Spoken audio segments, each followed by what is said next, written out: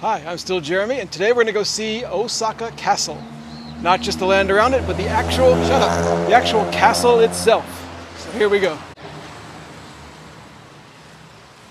First, the plan is to go across this bridge. This is not just any bridge. This, as you see from this sign, is Tenmabashi. Tenmabashi. So this is Tenma Bridge. And basically this is my favorite part of Osaka. Real favorite. This little section right here. I used to live right over here. And it's just an extremely convenient and nice place to live. Right at the confluence of some of these rivers. Nakanoshima, which we're going to do in a different later video, is right over there. Starts right over there. It's all great. So anyway, the plan here is to go across Tenmabashi, go up this little hill, cut across to the left. We're going to approach the castle, enter the Osaka Castle Gardens, Osaka Castle Park. Note, every time I say east in this video, I mean west. From the east, through the east gate. Basically, I'm already winded now as I'm doing this little intro, and there's a lot of uphills coming, so bear with me if I seem wheezy. This intersection is one of those where all directions of pedestrian traffic get the green light at the same time. So if you see it's green, you better hurry because it might be a while before it comes back. Also means it's chaos and everybody's crossing at the same time and going diagonal and everything. All right, up this hill.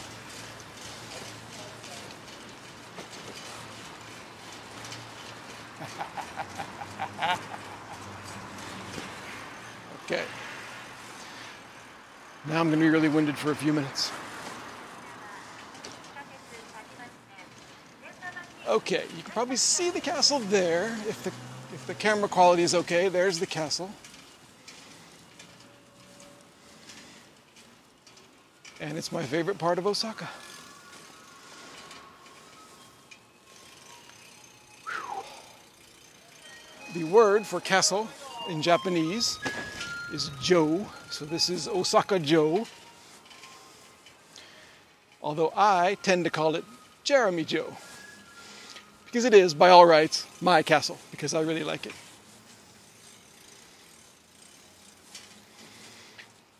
It's on the highest spot in Osaka City, which is up on the Uemachi Plateau.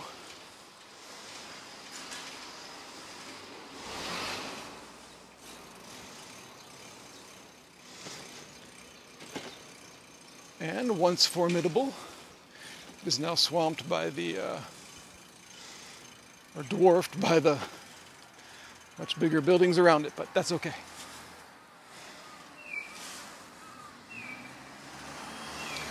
Once a year here in Japan, I get a health check.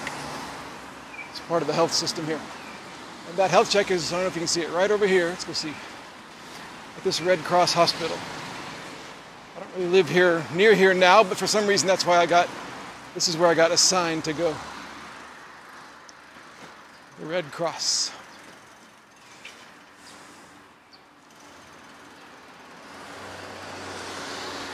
Closed today, but that's where I go. And they do the whole thing, you know, taking blood and taking urine samples, and they do the barium test, which I quite enjoy because it's quite an experience, in which you get on this big kind of contraption and you hold tight to these handles, and you have to drink this kind of chalky barium, whatever barium is, and a guy with like little joysticks moves the thing all around. You have to hold on. It's really like exercise. It's like an obstacle course or something, but it's very weird. And so the barium, he tilts you up and down and side to side, so the barium coats all of your insides, and they can see it with an X-ray. And I don't know what they're looking for, but it's kind of fun. It's kind of, you know, you feel nervous going up to it because it's such a infamously unpleasant thing. But I've always enjoyed it. I don't mean enjoy it, but I kind of enjoy the challenge of it. So we're not so far from the east. Well, right across this intersection is where the park starts. So all that stuff is the park, the castle park. And it's not too far after that, you get to the east gate. Kind of a series of a couple gates, and there's a main gate that leads up to the actual castle. If we have time, then we can go maybe behind the castle too, which is also a lot of fun. A lot of people out. I think the tourists are starting to come back. Tourists don't often come to Osaka, as I've mentioned, but when they do, they tend to come here. These people do not look like tourists to me. I think these are all locals, which I consider myself too, a local. I'm not a tourist, what else am I? A resident. A wandering English teacher. Imparting my paltry knowledge of grammar to the grateful masses.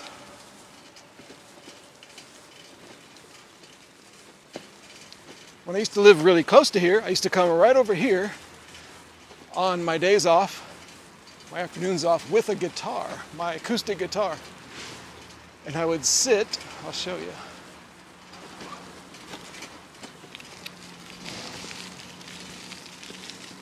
I'd sit on this little wall over here and just play for my own entertainment.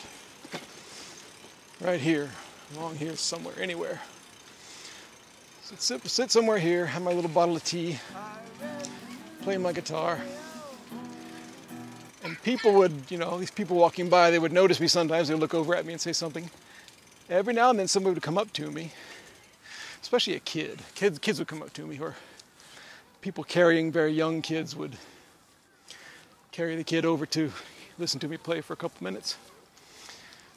And every now and then people would come up to me, tourists, I think maybe like Chinese tourists or Korean tourists, they would come up to me and ask me if they could take my photo. And I would always say, sure, whatever. And I never knew if what I should do. Should I keep playing and looking at my guitar or whatever and singing? Or should I pose and smile? So I did all types. I don't know which was best, but I think my blood sugar might be low. Here's what we're going to do. I'm going to bike up this incline here. There's a little inner courtyard thing. I'll check my blood sugar there. I believe my blood sugar is probably 138. 138. One day I had a very interesting visitor as I was playing guitar out here. I'll tell you that in a second. Strange thing.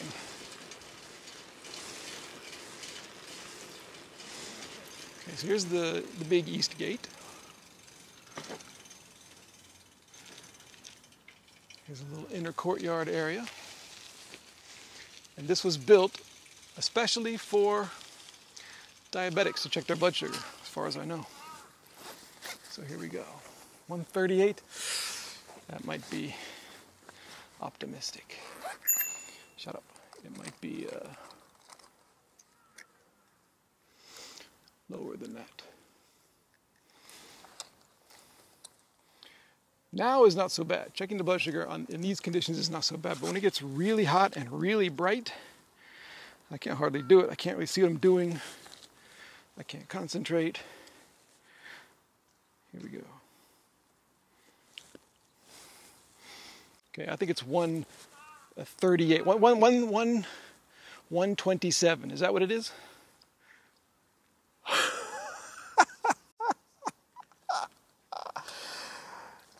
This is the greatest video ever created. Wow, hold on. That wasn't scripted or anything. I have to wait and I have to think of what to do now. At that point of the video, I should have some kind of big, I should like pay thousands of dollars to have some kind of big explosions and CGI and some kind of big cool explosion thing. Like, that was awesome.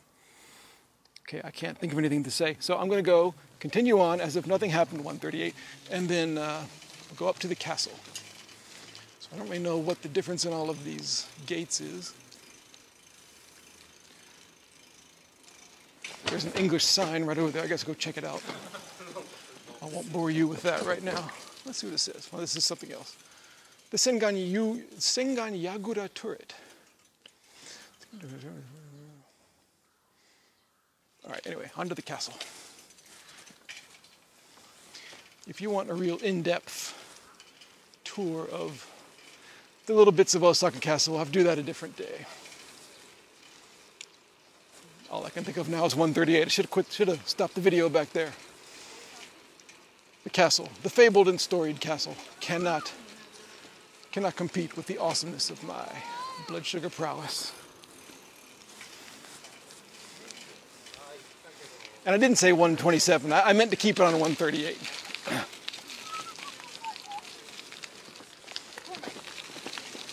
Okay, here's the final approach. The castle is over on the left. There's one more big ramp up to it, one more cool gate, and then you come around a little corner, and it's boom, right there. Okay. See it?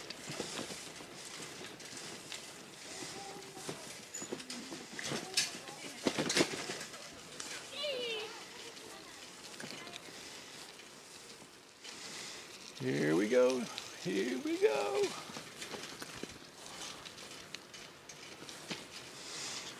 Osaka Joe.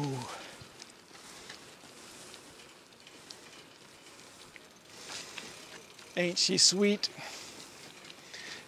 This is actually a reconstruction, a redesign from the mid-90s. Although the original castle is from, this is 1600s, I think. So this is a kind of a redecoration, a redesign, and it's infamous for being very, very white. They chose a very white, bright white paint for it, and not everybody likes it. I like it. The green, the white, and the gold. And that's it. And right now, if you want to go in, there is a temperature check. Contact information.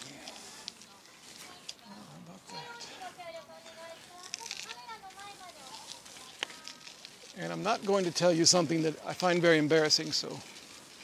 Okay, I will tell you, but I don't listen to it because it's embarrassing. This is a true story about my life. So for the next 10 seconds, don't listen. Okay, here we go. I've lived in Osaka 125,000 years. I've been to this castle 8 million times. I've never actually been inside and up the castle. And it only costs like $5. Okay, welcome back. I didn't say anything. Now one more slope, but it's down. I'll show you the little bridge behind the river, the castle, and then we'll call it there. Now this is not a nice bicycle, as you might have deduced, but I hope it's okay because its brakes are all I have on this very steep path. And I'll probably be all right, but the people I smash into, not so much. Whoa. Unless I really ride the front brake and flip over. All right, here you go.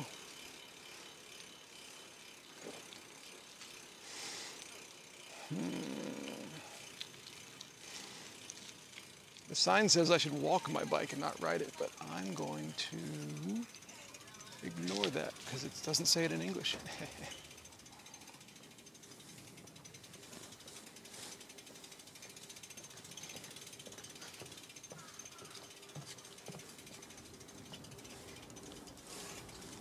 Oops. I'm a menace. They should revoke my gaijin card. Okay, here's a nice little bridge, and we'll call it there. I have to get out of these people's way.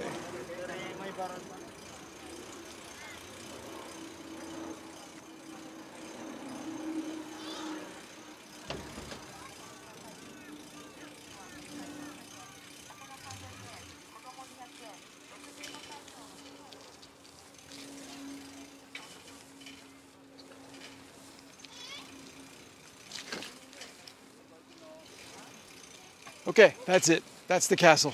Thank you for watching.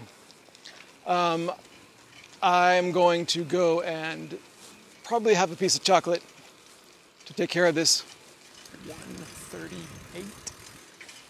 And please watch my other videos because I have more videos like this. I have videos of me traveling around the world and taking care of my other